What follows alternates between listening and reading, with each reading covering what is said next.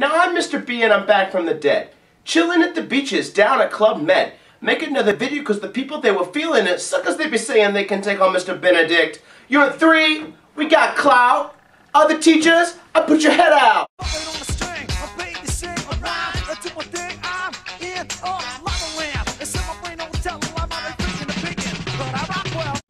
Alright, the first word in Unit 3 is allot. It's a verb, and it means to dole out in shares or portions.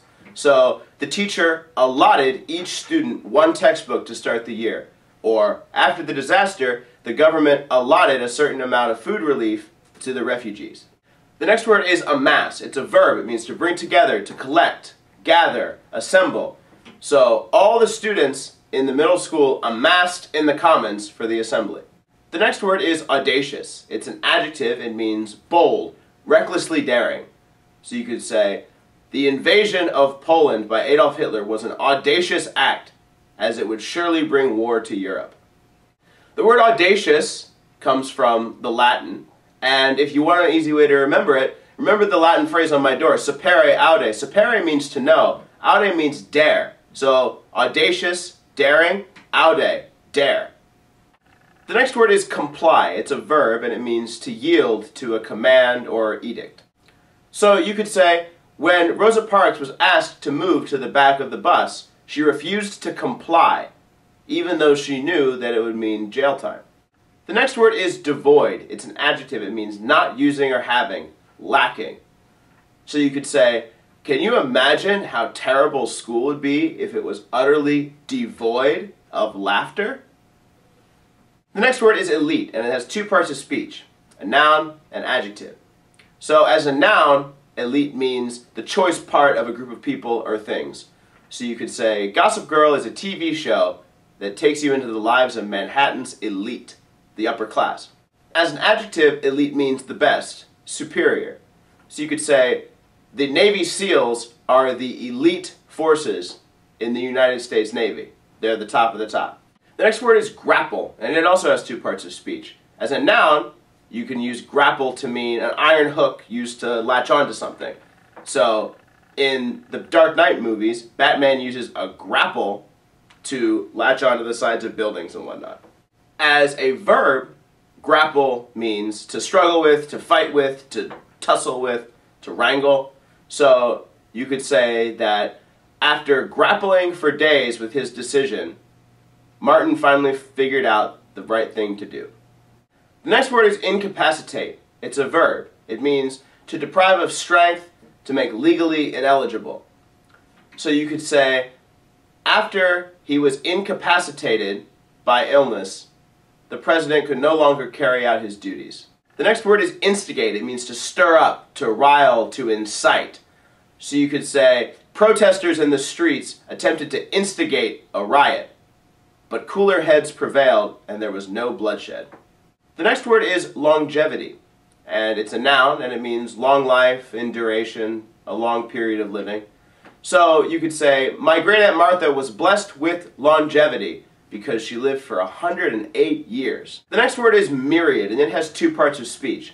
As an adjective, myriad means in very great numbers, uncountable. So you could say, on the internet, you can do research into myriad topics. As a noun, myriad just means a very great number. So you could say, in the jungle, there are a myriad of different life forms. The next word is perspective. It's a noun. It means the place or point of view from which something is looked at, either physically or mentally, so it can be literal or figurative. So you could say, from my perspective, the shape looked this way, but from my friend's perspective, it looked different. You could also use it figuratively and say, to learn to see from another person's perspective and understand their views is one of the most important parts of being a human. The next word is perturb. It means to trouble, to disturb.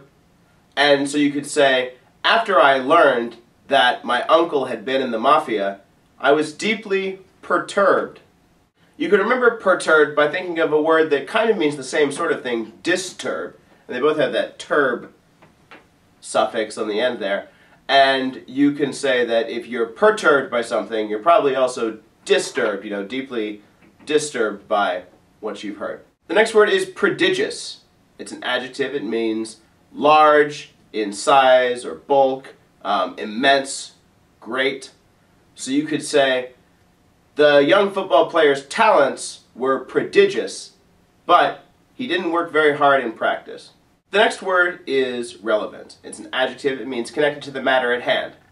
So you could say, in class, during discussion, you should try to keep your comments relevant to the topic of the day and not go off on tangents.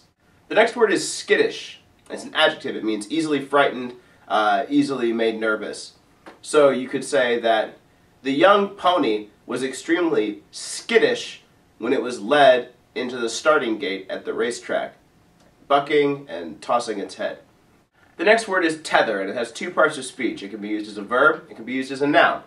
So as a verb, tether means to tie to something else. So you could say, I feel tethered to my friends because of our deep bond that comes from years of friendship. As a noun, a tether just means a rope or chain used to tie something to something else.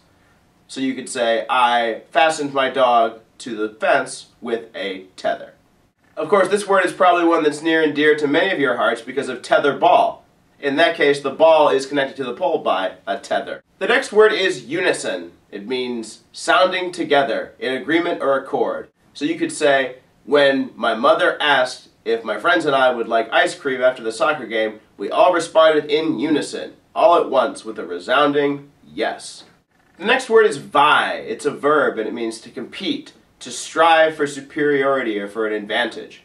So you could say, on the NASCAR track, the two drivers vied for first place as they approached the finish line. The next and last word is willful. It's an adjective that means stubbornly self-willed, deliberate, done on purpose. So you could say, the willful child refused to do the dishes even after being asked a third time by his mother. Or you could say that after deliberation, the jury decided that the killing had been a willful act of murder and sentenced the criminal to life. And that's it! All the words in Unit 3 for your perusal. Watch the video as many times as you need and come in ready to take your quiz. So, I'm going to sign off now. I will see you in Unit 4. Well, I'm like being a back from the dead, chilling at the beach down at Club Med, making another record because the people they want more of this, suckers they be saying they can take out Adam more of it. The next word is incapacitate. It's a verb, and it means, I don't know what it means. The next word is The next word is incapacitate. It's a verb. It means to deprive of strength, to make legally ineligible.